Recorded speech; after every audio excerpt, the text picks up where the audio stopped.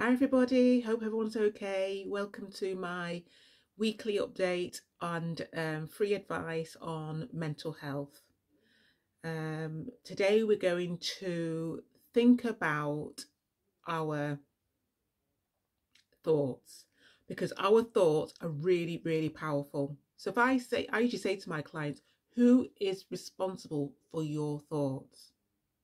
I'm going to give you a couple of seconds to think about that. It's not your next door neighbour. It's not your Auntie May. It's you. You are responsible for your thoughts and your thinking. Now, in cognitive behavioral therapy, we often engage in what we call unhelpful thinking patterns. And I'm going to talk to you about those unhelpful thinking patterns. And I want you to think whether you relate to this. And when you recognize that you relate to this, there's something you can do about it, because you can start to think about how you challenge your thoughts.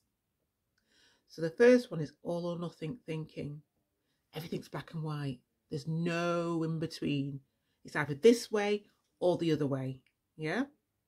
So I want you to think about the times when you've engaged in this type of thinking and think of how it's affecting how you feel and behave.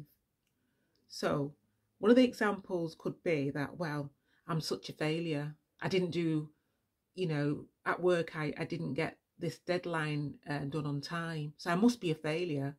But you're not thinking about all the other explanations behind it. The other one is catastrophizing. So you're trying to make things bigger than they need to be.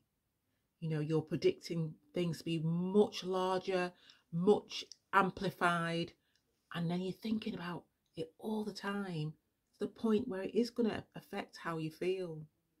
Yeah. And one of those examples is, I'm not going to be able to function at all, or everyone hates me, or the world's against me. When you start to think like that, I really want you to focus how it feels. So instead of saying to yourself, oh, the whole world's against me, I want you to start thinking about, well, what evidence do I have for that? When did somebody mention something positive to me? Yeah. The other one is emotional reasoning.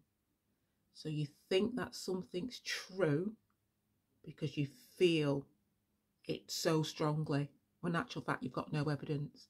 So when you engage in this thought pattern, it's all about finding the evidence for it, really finding the evidence, fine tune it and thinking, well, where is the evidence?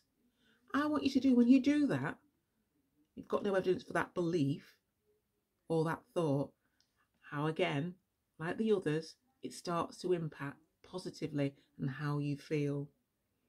The other one is like, I call it Mystic Meg. So fortune telling. How many of us engage in fortune telling, guessing, oh, that person doesn't like me. That's why they did this, and that's why they did that. When in actual fact, if you're responsible for your thoughts and you have no evidence for it, then what does that suggest to you? What does that tell you? It means that you have to double check on yourself and think to yourself, you know what, this is a really unhelpful thinking pattern, and I've got no evidence for it. Again, it's a real pattern. Now, there's loads of these unhelpful thinking patterns that we use in cognitive behavioral therapy, and it will take more than the 5 minutes that I usually assign to, or 7 minutes tops that I assign to this video, because I always get the impression that people get bored. So if you really want to find out more, I shall give you a second half of this video next week. I shall drop the video probably on Thursday or Friday. I do one every single week.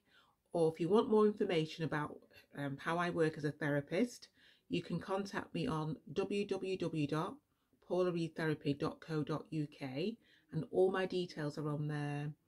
I do offer private practice, and I welcome anybody to reach out and inquire. Have a nice weekend, or if it depends when you're watching this, just enjoy your day. Bye.